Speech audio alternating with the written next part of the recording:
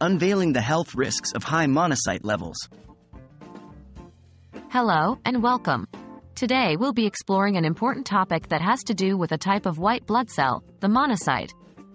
These cells play a crucial role in our body's immune response, but when their numbers rise too high, it might be a signal that something is wrong.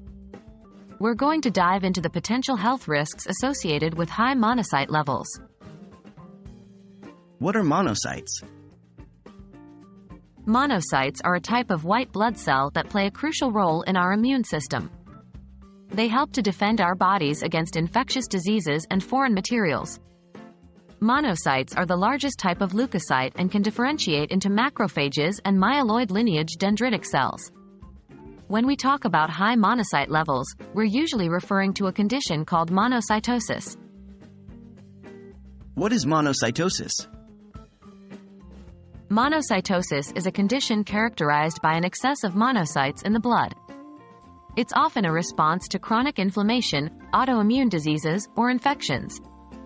However, it can also be a sign of more serious conditions such as blood disorders or cancer. What are the health risks associated with high monocyte levels? High monocyte levels can be associated with several potential health risks. Let's delve into these. 1.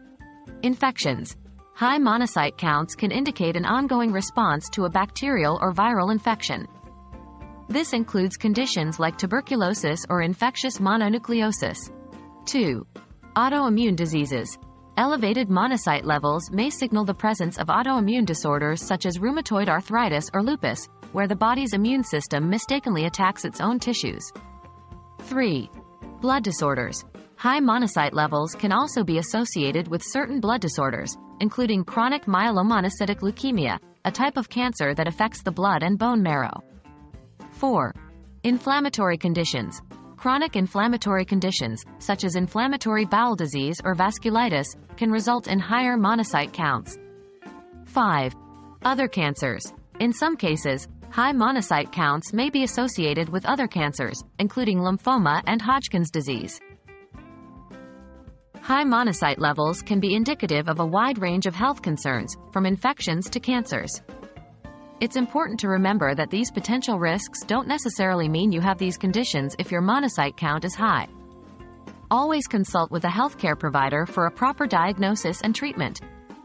We hope this video has helped to shed some light on the topic. Thanks for watching, and stay healthy.